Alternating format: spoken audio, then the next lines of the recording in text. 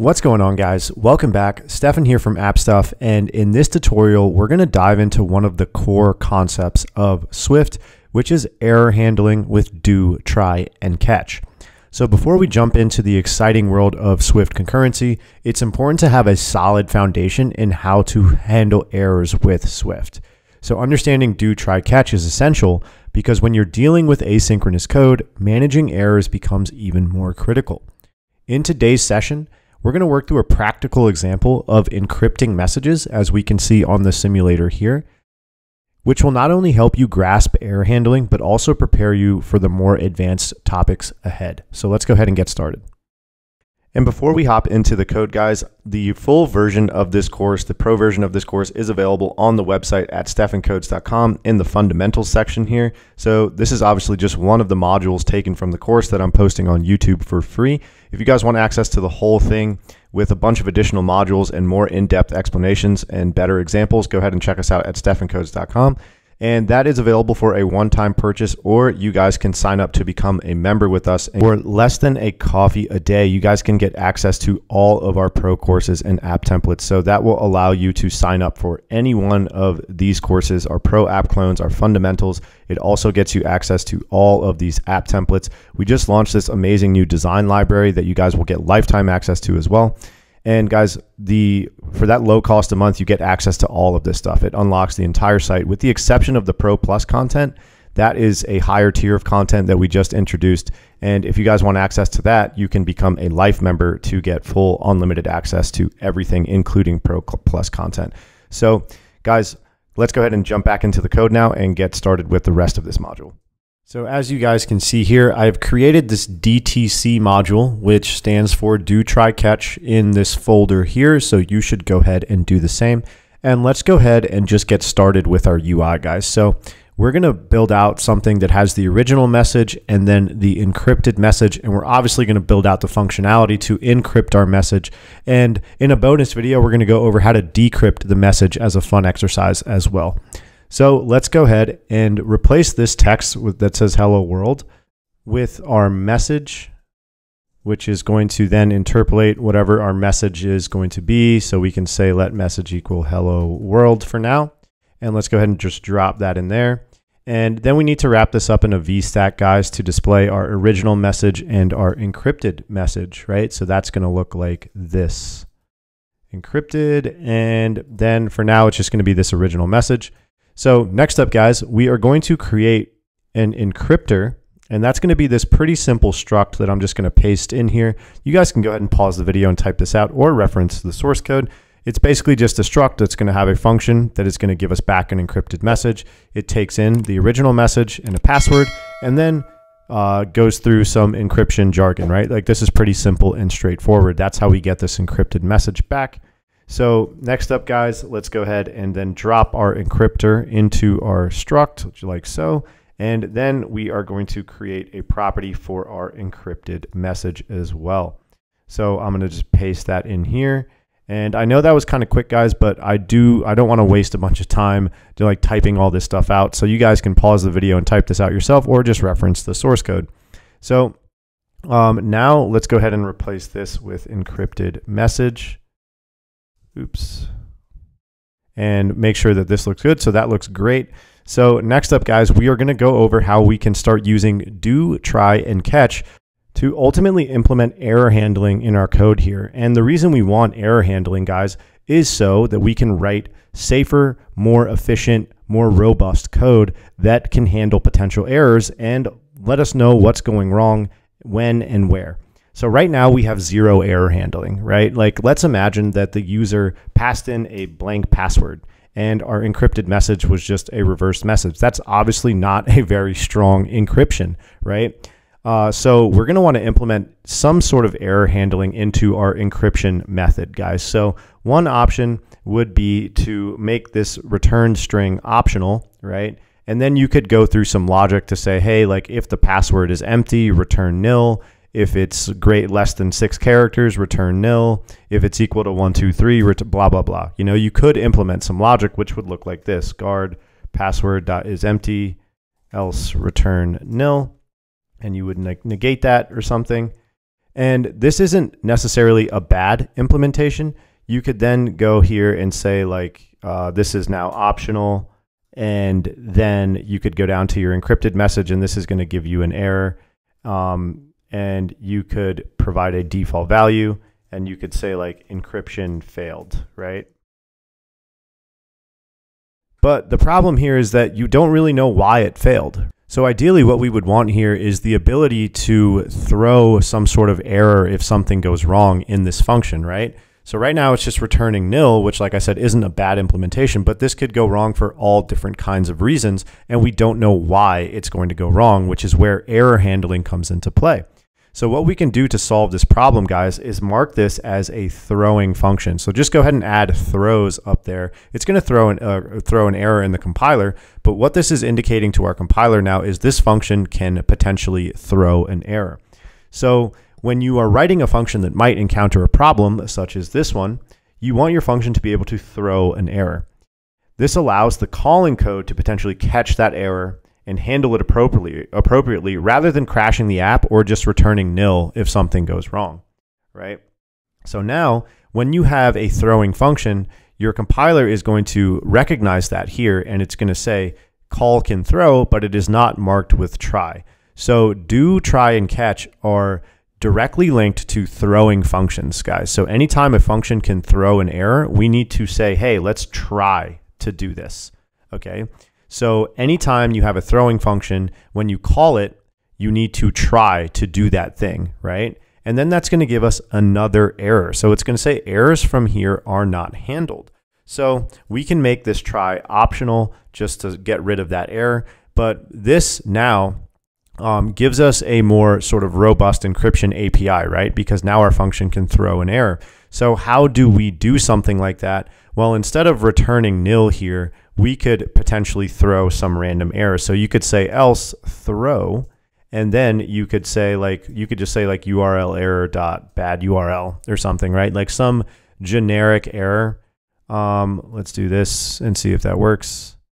Yeah, so now this is throwing an error. So now potentially when you are trying to encrypt that message, you can catch that error, right? So let me just go ahead and add some notes up here for us, guys, that are super important to remember when working with this stuff. So a throwing function requires the use of try. Try requires do catch, which we are going to implement here in a second, unless you use an optional try or a force try, which isn't safe. Force unwrapping is almost never safe, or requires the use of optionals, which we see here. A function or property that tries, i.e. right here, this is a property that is trying to do something, can catch errors that are thrown and handle them. So I know that's a lot of terms being thrown at you at once, but with enough practice, guys, and a proper breakdown, which I'm going to give you here, we are going to understand this no problem. It's actually super simple. So let's imagine we don't want to make this optional really quickly. So we could remove that optional, we could remove it here, and we could remove it here, and then we can also get rid of this junk here, right? So now the reason this is nicer is because now we don't have to work with optional values, right? We have an error that we're going to fix here in a second, but typically when I can avoid working with optionals, I like to, right? Because technically this doesn't have to return an optional string. It can just throw an error if something goes wrong. So now you guys are going to get this error here in the compiler. Errors thrown from here are not handled. So basically, do, try, and catch, guys, forces you to handle errors, okay? So anytime you have a throwing function, you need to implement error handling, and it's just a really robust way of ensuring that you handle errors in your code. The more error handling you have in your code, the better it's going to be, the safer it's going to be, and the easier it's going to be to debug and scale. If you have a very descriptive error handling framework or API, when stuff goes wrong, you're going to be able to figure out why it's going wrong so that you can solve it, right? So, okay, how do we solve this problem? Well, one of the other ways was to say try with a force try. Go ahead and unwrap it, but you guys notice that it's now crashing, right? And the reason for that is because we're trying to force unwrap this guy here, but it threw an error. It didn't actually give us back our string. So when an error gets thrown, guys, the execution of our code stops right then and there. It's very similar to a return. So because it threw an error here, we never got a string back. We're trying to force unwrap that string and it crashes our preview because we have an empty password, right? We're making sure the password isn't empty before we go any further. It is, so it throws this error. So if we go ahead here and just add 1, 2, 3, you guys will notice that everything is fine and dandy, right? So now it passes this guard check. It doesn't throw this error here. It proceeds to line 19 and 20 and encrypts our message. So that's awesome, right?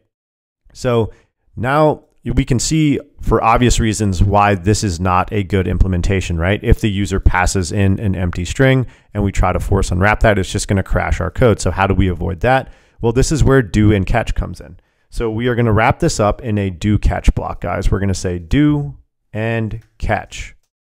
So now we are going to do something, right? So the do is linked to the try. So we can say, go here and just take this line of code and paste it in there. And we can remove that force unwrap there. And now we can go here and we could say return encryption failed. So now let's go ahead and pass it an empty password. And you guys will notice that our encryption fails. We don't get any crashes and everything works just fine. So we've removed the need to work with optionals here, guys, because we implemented this throws keyword. So now this function can potentially throw an error. If the password's empty, it throws this error here. And then when we go and we try to encrypt our message, if it fails, it hits this catch block, right? So if you try to do something and it fails, the error is then caught. This throws, this catches, right? So that's the concept that we have here behind throwing and catching. That's sort of the reasoning behind these keywords and their meaning, right? This function can potentially throw an error. And then when you try to do something, the implementer, right? This is our last point here. Functions or property that tries can catch errors that are thrown and handle them. So this function is our thrower. This is our potential error catcher. And if it does catch an error, it just returns this encryption failure message. And essentially that's the nuts and bolts of do, try, catch, and throws, guys. Make sure you keep these notes with you for reference. This basically boils down how do, try, catch, and throws works in 3 sentences. So although this is good and we are implementing a throwable function now, I do want to take this a step further and implement some more descriptive error handling, right? So right now we are just getting back encryption failed, which is great, but we still don't know what went wrong, right? So ideally we would either want to display that to the user or use it ourselves as developers so that we can debug this code. So guys, as part of this catch block, something that Swift does implicitly is give you access to the error that came through. So you guys will notice here that I can say error, and it'll print out this error for me, but I actually don't need to add this code. Like I said, the Swift compiler actually implicitly does that for you, so we can get access to the error that is caught inside of this catch block. So really quickly, guys, we are getting back some error description message, but it's super, super ugly. And obviously this error has no relation to what we are trying to do with this encryption, right? So what I want us to do is actually create our own custom error handling API, which is actually super, super simple. So let's go ahead and add this enum here. It's going to be called encryption error. It's going to be of this error type, and we're going to have empty and weak situations. So basically we're going to have an empty password error and a weak password error, right?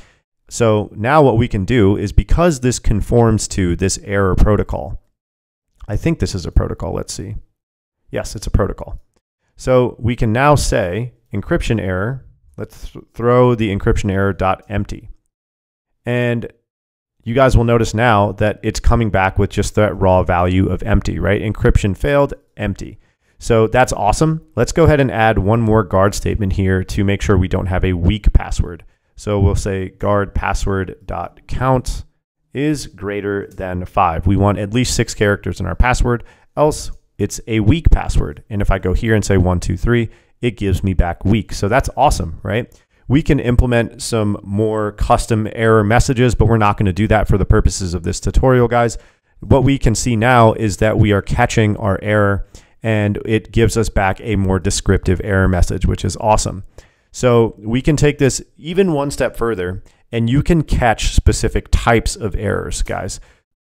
So what I mean by that is I can say, hey, catch like encryption error dot weak, and then I can say encryption failed weak password, right? And then I can also do another catch, and I could say empty password, right?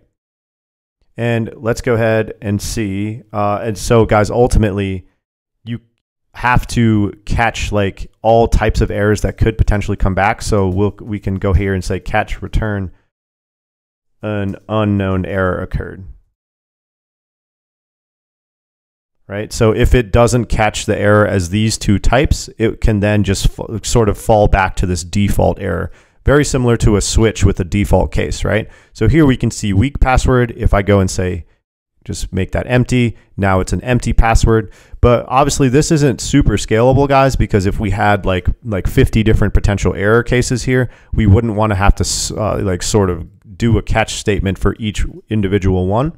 So what we can do to replace this is let's just go ahead and delete this stuff. And let me just paste this in here. So we can say catch let error as our encryption error or whatever our custom error type is, and then return a corresponding message that, and you, like I said, guys, you could implement more custom error handling messages up here, but we don't really need to do that.